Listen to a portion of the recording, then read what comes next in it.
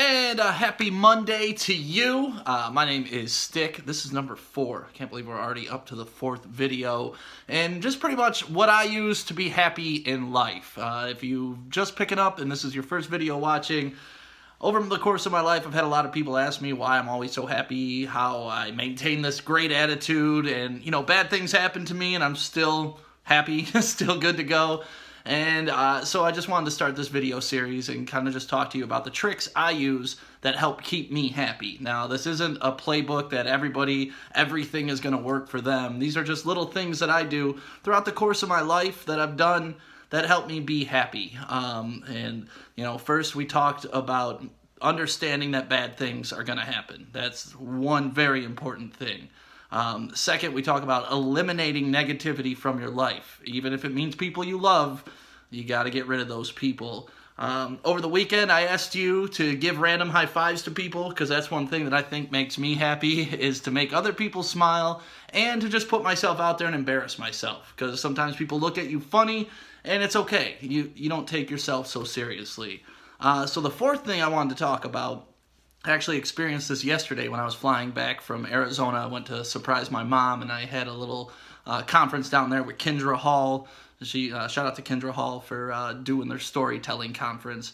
But either way, one of the things that I've noticed, and this is something that I work on when I'm driving, but I was on a plane yesterday, and I thought a lot of people could get a tip from this, and that is look for moments that you think are inconveniences and understand that that's time to yourself.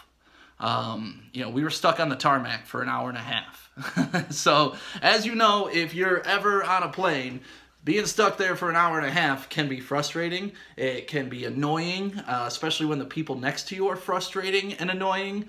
But what I like to do is when I'm out of control like that, there's nothing I can do to make the plane go faster. There's nothing I can do. I can't get off the plane. I just like to acknowledge that this is time that I can use to focus on myself. It's extra free time that I was given because I'm not going to get it back.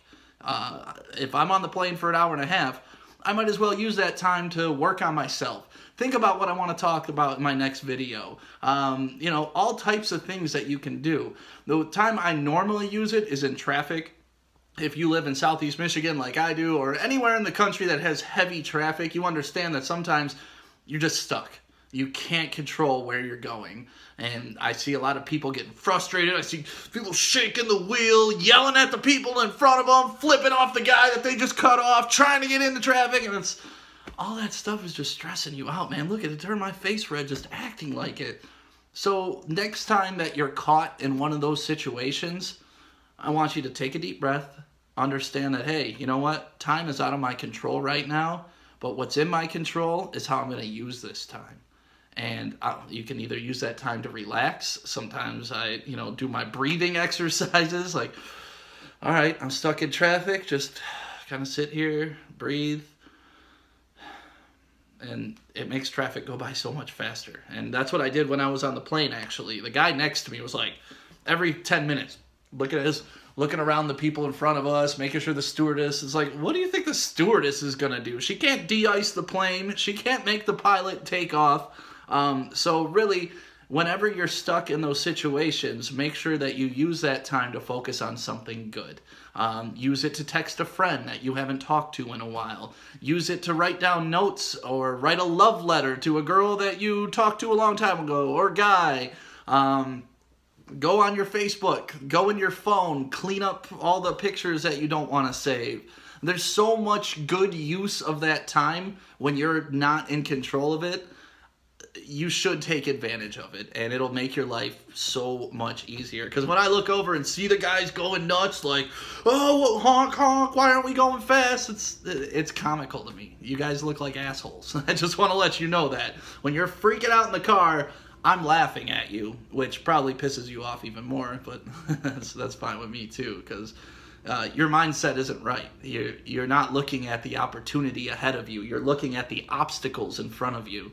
And that's, you know, I don't want to get too deep, but that's kind of a metaphor for life. Like, there's going to be situations where you get bogged down, where parts of your life isn't going as fast as you want, or you're just stuck. And use that time. You know, enjoy the moment that you're in, and that, to me, that's very, very important. And like I said, you know, we can evolve it into the metaphor for life. You know, a lot of times I was guilty of this.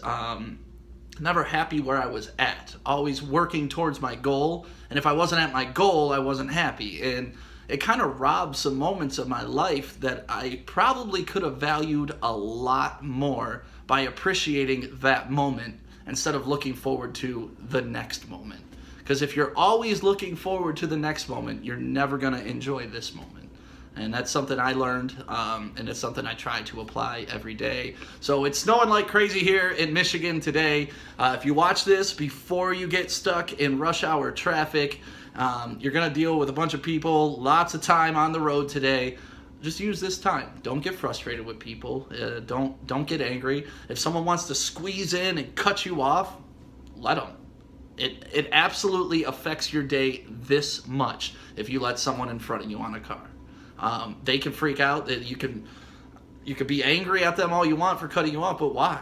Why waste your energy on someone you're never going to confront?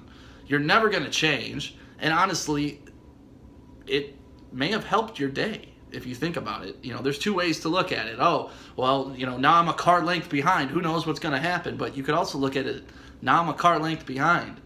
Just think if something happens, like someone skids off the road and hits the car in front of you. Well, now that asshole just took a bullet for you, essentially, because he needed to get in there. He needed to get in that spot. So, you know, try to think about things like that. Just because something is going not the way you want it, it may be saving you from something down the road. So if someone cuts you off, if you're on the tarmac for an hour and a half, don't be the guy next to me, bothering the stewardess, annoying me, looking at your watch. Like, I just wanted to turn the guy and be like, fella, we're not going anywhere. Call your wife. Tell her you love her. Say, hey, babe, I'm on the tarmac right now. I got an hour and a half, and I was thinking about you.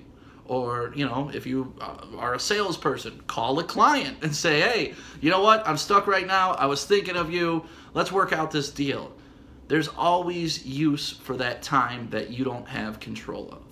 And make sure that you make the best possible use of it.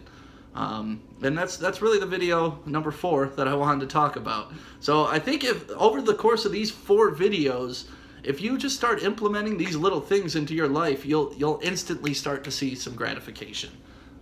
Low power. Sorry about that. I had to click the low power button. By the way, I record these like on the day, and then I straight upload them from my phone. So if you ever see it go low power, that's because I didn't charge my phone today. So yeah, that's the message I want to send for number 4. Hopefully your high 5 challenge went well.